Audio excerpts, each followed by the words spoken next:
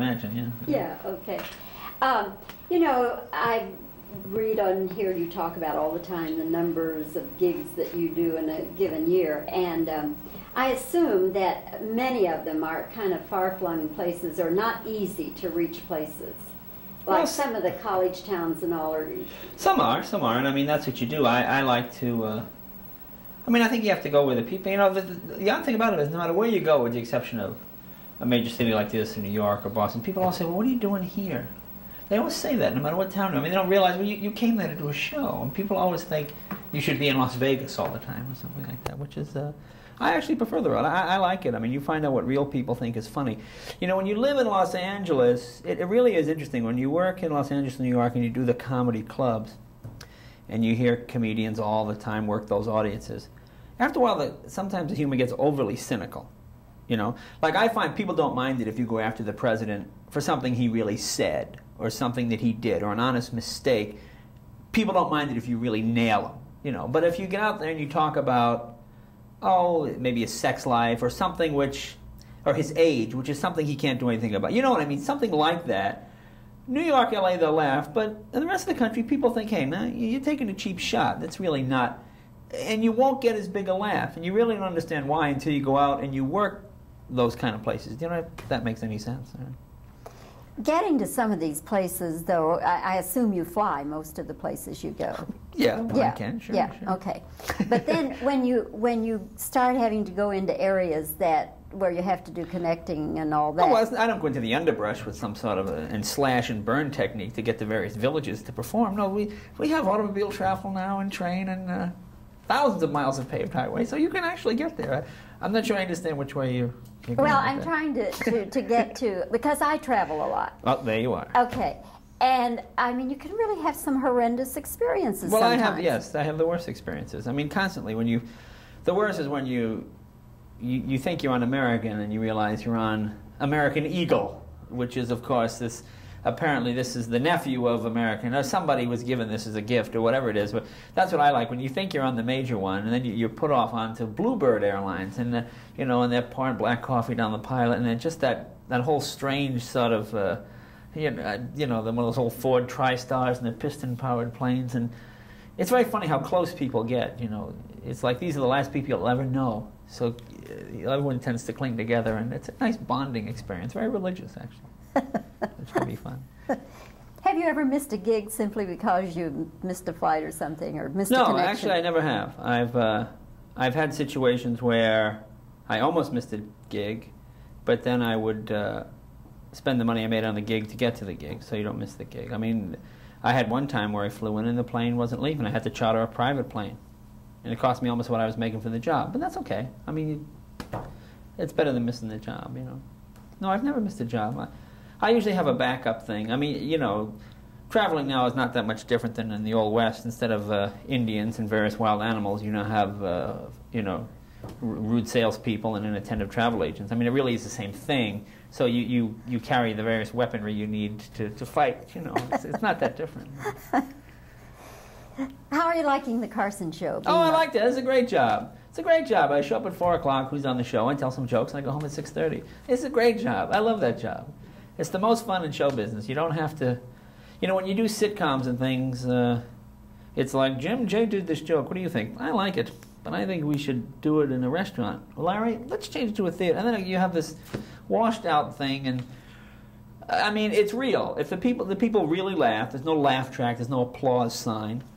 There's none of that. I mean, at the beginning of the show, they ask everyone to applaud, but after that, it's all on its own, and people applaud if they want. I remember I did a sitcom once, and I had this joke, and I said, you know, this just isn't funny. And they said, oh, we'll fix it in post, which means in post-production, they'll put the laugh in. And I said, well, that doesn't make it funny. And they said, wait till you hear it. It'll get a scream. I said, but it's not a real scream. It's, I mean, they didn't understand what I was arguing. They said, Jay, what do you see? It'll get a big laugh. But it's not getting a big laugh. You put the laugh in. And they said, well, of course you put the laugh in. No one thinks this is funny. And I said, oh, well, I guess so. So at least on The Tonight Show, it's...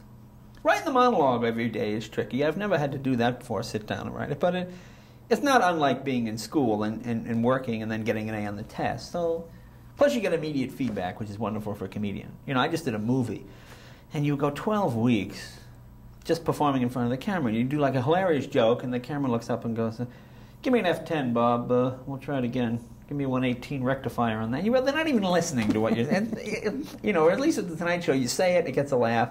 You go, "Oh, I'll do another joke about that tomorrow night." So it's great fun. I'm having a good time. This movie called Collision Course. Right. Okay, what is the idea title, of that? Something a little bit different. It's a cop movie. Hey, there's a switch, huh? Gee, we don't see, what do we got, 900 of those out now this year. It stars myself and Pat Morita, from Karate Kid, and I play a Detroit cop, and surprise, Pat is a Japanese cop. And it's one of these industrial espionage things where a Japanese guy has stolen a new turbocharger and he's trying to sell it to an American car company, and a sleazy sort of American guy buys it, and he kills the Japanese guy, and Pat comes over to investigate, and I'm investigating the dead Japanese guy, and I think it's Pat since he's Japanese, and it's kind of funny. We filmed it all in Detroit and Tokyo, so. Are you kind of a sequel to Beverly Hills Cop, or? It's along the lines of Beverly Hills Cop. I mean, I guess everything is along those lines now. It's, yeah, same type of thing. It's not quite as, I think it's more of a PG movie. I think Beverly Hills Cop was an R, Yeah, a real R. A real R, I guess, yes. And no kids under 18 are going in without their parents' consent. That's the nice thing about that law. It works. Is this the direction you want your career to go? Movies? What, here in Movies? Fort Worth, you mean? Oh, I see. No, it doesn't matter to me. I like doing the Tonight Show. I like that. I like telling jokes for a living. Movies are okay. I mean, movies are fun to make after you've made them. Like if you're in a restaurant and people say, "We just saw your movie." "Oh, really? I was having veal piccata," That's fun, but they're not fun to make. The Tonight Show is fun to do, or working in front of an audience like tonight is fun because you get up and you tell the jokes, and you get paid right away, essentially. It's really a difference between getting your check 6 months from now or getting your check every day. I'm always amazed that friends of mine have jobs where they get paid once a month. And I think, oh, that's awful, just get paid once a month. Whereas when you do stand-up, you get paid every day. After the show, people go, "Oh, very good," and so and so.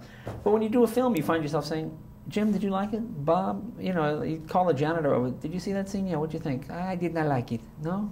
I mean, there's just nobody to ask. You go with the director, and if you like the director, which we did in this case, it's great. But if you have a director who maybe you don't really think they're that funny or whatever, it's just awful because you just put everything you do in their hands without knowing at all whether it works or not. It's a strange experience. It's not fun to do, but it's fun once it comes out. Who directed Collision Course? A guy by the name of Louis Teagues. He did Jewel of the Nile. Oh, yeah. A few others, yeah. Good guy. Yeah, he was a lot of fun. We had a good time. Yeah. What is, excuse me, what is the deal now on Carson? You have a year's contract, or what do you have? I think I do. I mean, it's I never really looked at it. You just sign here. I do it every Monday in a bunch of weeks. That's fine. See how it works out. Okay. All right. One last question here. Yeah. All right. We need a couple of dollars. You have a special coming up on NBC. I do have a special coming up. All right. Tell me about that. Well, this is something I'm going to try here. It's a primetime thing. I find whenever I watch any primetime comedy specials on any of the networks, they try overly hard to be inside or hip. I see 20 minutes on the Contras and all these kind of jokes, and no one seems to get them or be interested in watching them, and they don't seem to have any audience. But whenever I do Letterman or a college or any kind of audience, the things that always seem to cross all generational lines is the stuff I do when I talk about my parents or family and I don't consider it particularly hip or unhip. It just seems to be funny. I mean, the Letterman audience laughs at it. The Merv Griffin audience laughs. I mean, those are as different as you could get. Yeah, everybody seems to like that kind of thing. So I thought, why not do a family comedy special where all the material I do is about my family and growing up, and the sketches are about family life, and it's not politics or sex or anything. It's not going to be one of these hokey things where I'm standing with a raincoat crying in the sun and gosh. It's not. It'll just be hopefully real things that I talk about, and we have some things with some people in the audience which will be fun to do. So it'll be about families and American families specifically, because I don't think the overseas sales will be too big on this. So we'll see what happens. Guest stars? I'm not sure who we have yet. It's November, so I mean, who you want and who you get are two different things. So you don't want to say this person, and then, oh, well, I guess the Beatles did reunion on your show. No. So we got, the 1910 Fruit Gum Company. You can't. You have to be careful. You can't. Jay, I could go on talking with you the rest of the evening, but unfortunately. Well, thank you. I appreciate it. Anyway, continued good luck to you. Why, thank you very much. And keep us laughing. Why, thank you. That's great. Well, I'm doing some concerts, but I'm sure once all this wears off and you're back on the street again, you're done doing clubs again. So it's fine. I mean, I used to strip joints and all those guys, so that's why I came up in. It was fun, and I loved it. It was great. I still like it, but I mean, it's silly to do 2 weeks in a club and you do one night at the convention center. Yeah. But this won't last. People get too tired, and then you go back to the clubs again. So I mean, just some sort of vicious circle. I'm just amazed at the number of female comics I've seen on TV that they're just not funny. I mean, they're just not funny. Well, that's a good criteria. That's why you should, that's why you need to do it. They're looking for female comedians, I mean, it's one of these, that's what they need. I mean, you can rocket past all these white guys with the blue blazer and the red ties real quick, But you got to do it the real way. Try to avoid Star Search and these idiot shows. You know what I mean? And get on a real show where you're a comedian, not 2 minutes of... Is cable a viable outlet? Cable's okay. But when you do it on cable, they now own you and own that piece of tape for the rest of your life. So you have to be careful. Don't give them too much. But you really need to go in a place where they're a professional audience. Yeah, because this is there's a lot of college kids, and some of the okay, stuff. but college kids like sex jokes. And, then I'm a little bit older than most of them, and I'm afraid some of the stuff I might find is funny is just going over their heads. That's fine. Better go over their heads than between the legs, I mean, really, because then you wind up with just this over their head and funny. At least if it's not funny, at least it's intelligent. At least you have something. Like when I do the Tonight Show and I do the newspaper headlines and stuff like that. If they're not funny, at least people go, well, it's intelligent and it's well. I don't know if that's something that's just that particular. We're ready. I mean, you ready for your promos? Just clear this is in the shot. Oh. Okay. Now I'm supposed to nod appreciably. No, you can talk. Oh, I see. I'm flailing.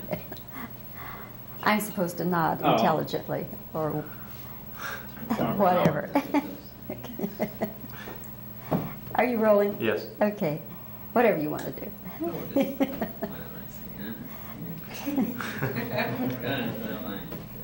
Who do you like to talk with on The Tonight Show? Because Letterman loves to have you on. That's obvious. Who do I like for guests? Uh-huh.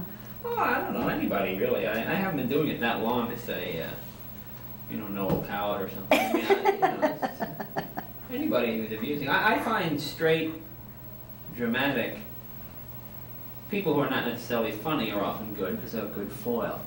When you bring on people who, because they always have these dull plotting stories that go on and really have no point.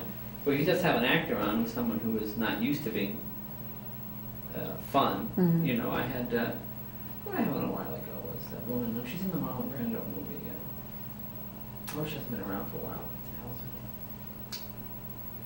the hell's her name? Not Eva Marie Saint. Yeah, Eva Marie. Was it? And they said, she's kind of dull. But she's actually very funny. I mean, once I started teasing her and Tape here since we took this out. Okay. Can you sound check, Bobbie?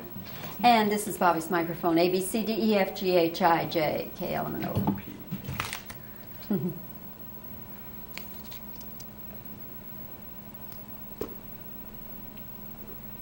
Okay. What kinds of experiences do you have with airlines hopping all over the country the way you do?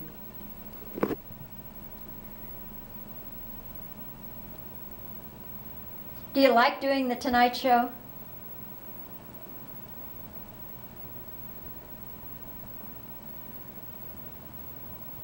What kind of deal do you have with The Tonight Show? 1-year contract or what?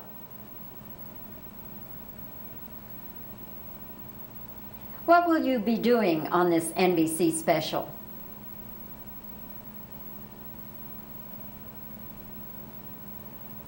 What is this movie you're doing, Collision Course?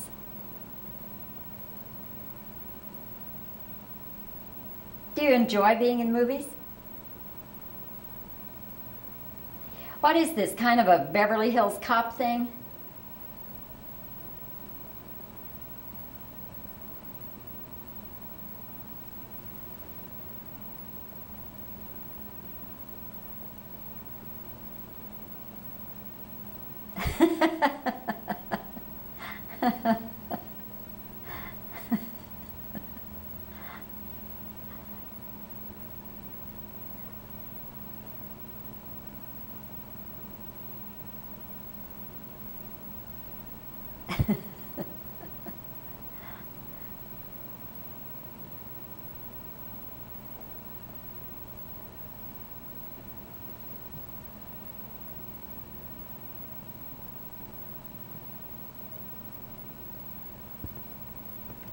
Okay, let's